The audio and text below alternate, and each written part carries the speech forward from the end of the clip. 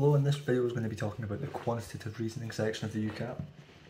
So this is going to be the third section of the UCAT, and it basically involves maths, arithmetic and sort of occasionally reading some tables and graphs to solve questions. It's about 40 seconds a question, and personally I found that this was the most time pressured section throughout the entire test.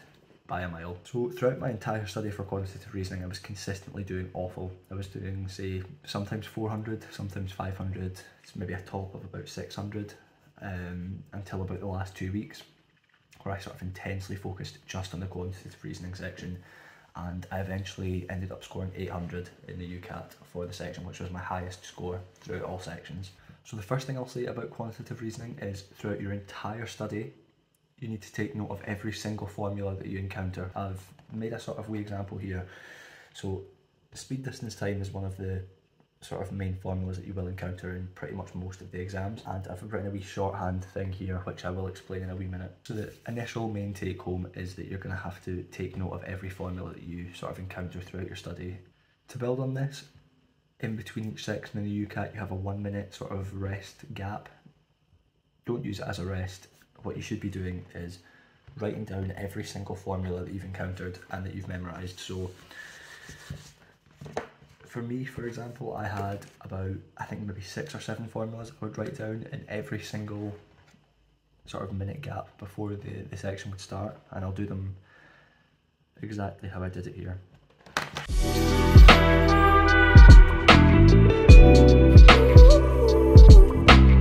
Formula list that I would write in the 1 minute before my exam, right there.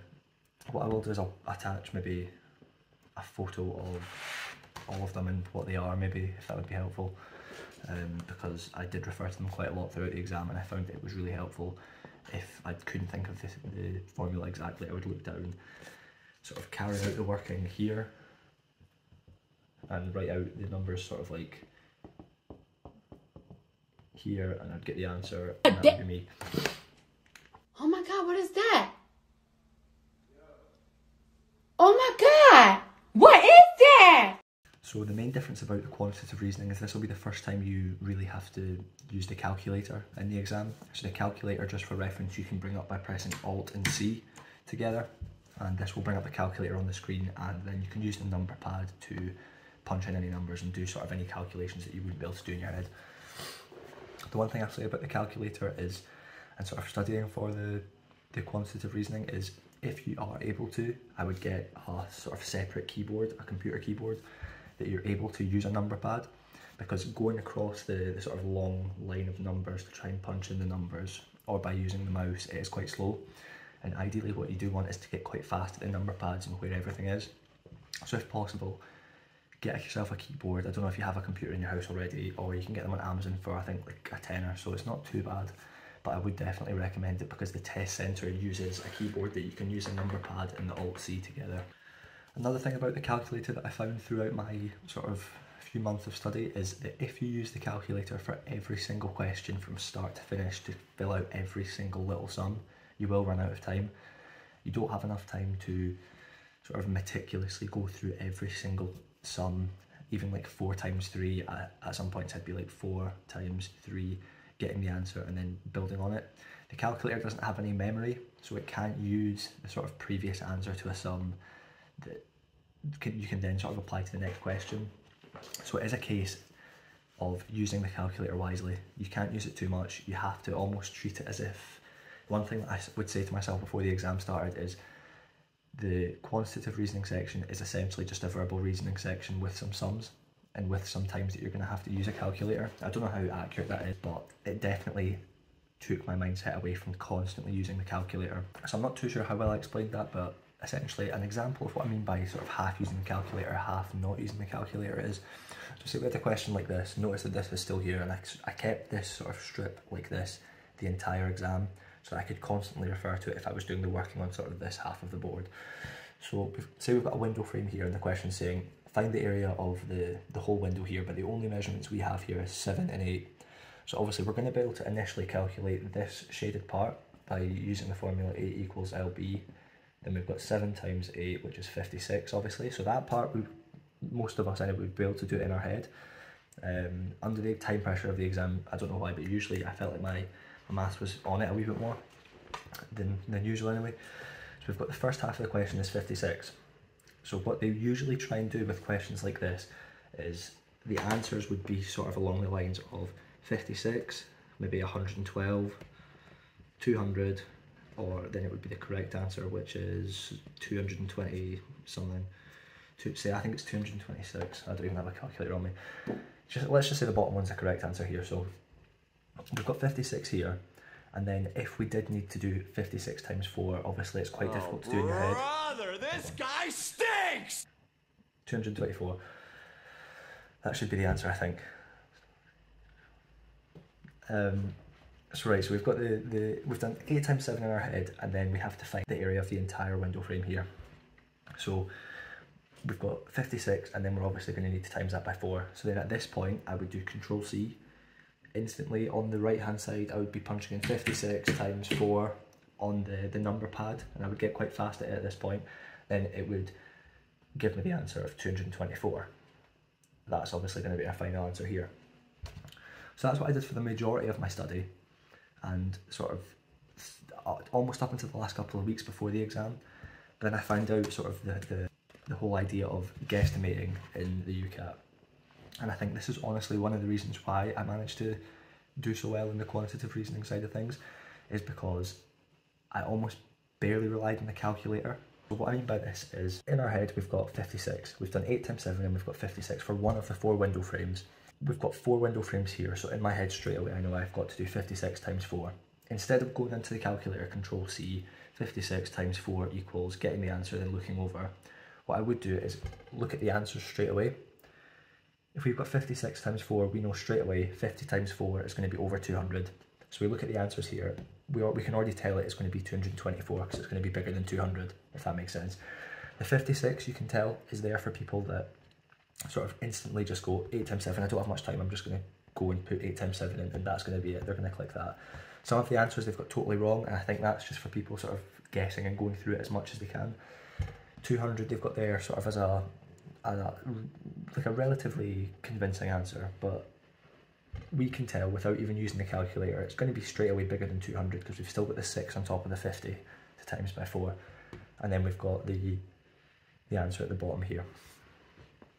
I hope 56 times 4 is 224. It's 224. Good. Just a random tip for guessing. I saw during my study that somebody had said, if you do have to guess, say if you have sort of 15 seconds and you've got 5 questions to go, 6 questions to go, whatever, statistically you are more likely to get them right if you choose sort of A 6 times or B 6 times instead of going like A, C, B, D just randomly. If you guess A for all of them, B for all of them, C for all of them, D for all of them, etc., you are statistically more likely to get some of them right. So that's just something to keep in mind, if specifically for quantitative reasoning, because that's when I would run out of time towards the end. Like throughout some of my mocks I would have like honestly about 12 to 15 questions unanswered at some point. So another thing to be mindful of with the quantitative reasoning section is by looking at the answers. So say just for a random question the answer was sort of 136.5. That is what they would sometimes put the answers like, so you would get 13.65, the answer obviously here, a weird decimal point here, and sort of 1,365. They quite commonly try and knock people out that are trying to go quite quickly through it by putting the decimal point but using the same numbers, if that makes sense. So it is quite important to know, if you are going through it, be mindful about being really meticulous about where the bullet point is and if it's the exact correct sort of the correct number that you've got. So I mentioned this one a little bit earlier, but what I would say is almost treat the quantitative reasoning like verbal reasoning. And I know it sounds stupid because it is totally different and the entire premise of this section is really different. But what you should be doing, if you have a question that is sort of set out like, we've got a big table here and we've got all the information in the table, we've got a big paragraph here. I mean, first of all, that'd be getting skipped so hard. I would not be doing that question, but say for a question that you think is doable, in this entry text here, what they do sometimes is they'll say, for every 4 apples you buy, you get 25% off. something like that. So then instead of just doing the price of an apple times 4, what you would then have to do is get the answer to this, and then you would have to times it by 0.25 or 0.75, sorry, to find the answer with 25% off, and then you would have this here. So it is important to read the text at the start, and that's what I mean by almost treat it like a verbal reasoning section, because the text at the start is vital, and it will like totally change the answer as well. I'd say the last thing that I would say about quantitative reasoning is, again linking to the time, as you get closer to the test, throughout the quantitative reasoning and all other sections alike, you will know what questions you're good at and what questions you're not good at. In quantitative reasoning, for me, just as I mentioned with that question there, that absolutely massive sort of text, then a table, and then answer some questions off it. If there was any questions to do with tax, because they do sort of a tax thing, and then you have to apply different percentage offs and percentages and discounts and tax brackets with each tax bracket, and honestly, skip it straight away. Do not do tax questions unless you are really good at maths and you find quantitative reasoning extremely easy. It was not me. If you find this section really easy, go for it. Just skip the tax questions. If you see them, Alt+N, don't even flag it, just go. Just run, don't do it. Anything sort of to do with times, I found some of the journey times. I did get a few of these throughout my study, and they are quite common throughout the sort of whole process of the UCAT, but a lot they do sort of train times.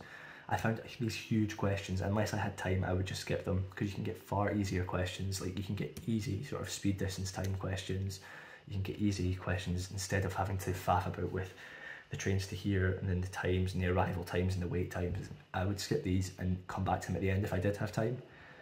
And I'd say last of all, just huge questions, ones with the huge blocks of texts, the huge tables, just skip them. You can come back to them at the end if you have time, but your time is more valuable with an easier question that's, say, like area equals length times breadth, speed equals distance time, etc, etc.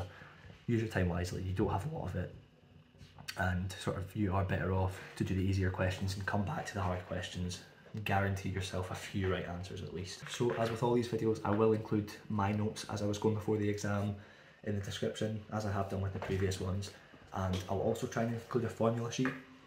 Obviously they're not all the formulas, but they're the formulas that I remembered and the formulas that I struggled with, and the ones that, as I say, I just kept here. I wrote them in the minute before the exam, before the quantitative reasoning section started. I wrote them here, and I did it religiously throughout all my mocks.